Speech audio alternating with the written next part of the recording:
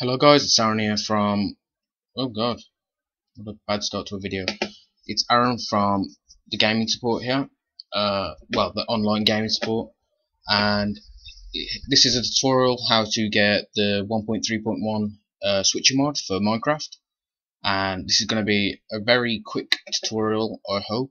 I explain everything thoroughly, but here we go.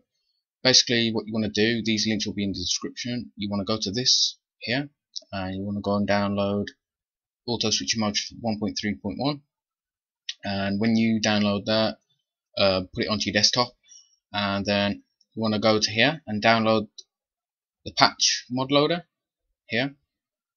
So after you've downloaded both of those, go to this second link in the description and you want to download the mod loader 1.3.1 and just download AdFly. I'm not going to do this because I've already done it and I get confused when I do it twice, so I will probably be no good at it. After you've done all that, guys, and you've got these three on your desktop, what you want to go and do is open mod loader, well, the mod loader patch and mod loader. And what you want to basically do is just grab mod loader and chuck it into there, and then close the mod loader patch down, and then what you want to do is open the auto switcher mod,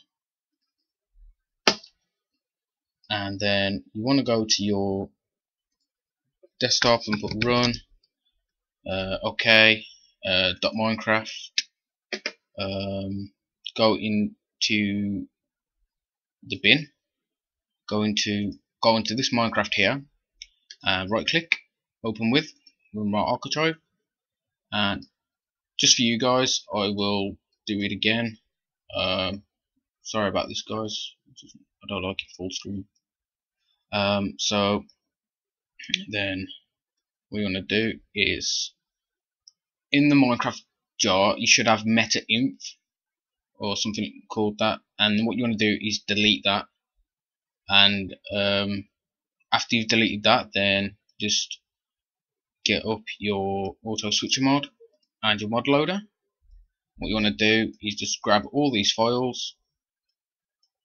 It'll probably ask me if I want to do it again, but I'll just press cancel, and you're just going to chuck them in there and press OK. And then you want to grab your auto switcher mod, and what you want to do is just grab all those and chuck them in there again, press OK, and just close both of those. And now this should be alright to run. Then you just close that, close that, close that. And then what you want to do is you want, just to show that it does work, guys, I'm just going to open my Minecraft now. So run and log in. I don't know why my mouse button's doing that.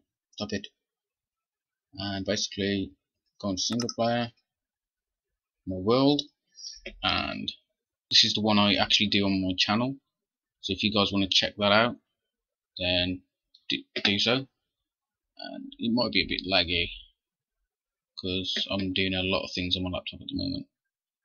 Right, so hopefully it does work. It did or not. As you can see, look, it's switching to my axe at the bottom.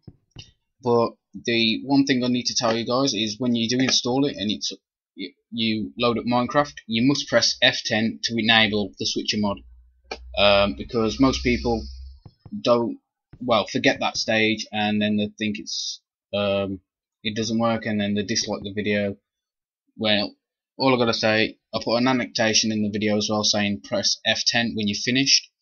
So hope this has helped you out, guys. If you want a more in-depth tutorial, then please like the video, and then I'll do a more in-depth, like I'll remove the mod and then redo it all for you guys. Hope you enjoyed this, guys. Thanks for watching, and peace out.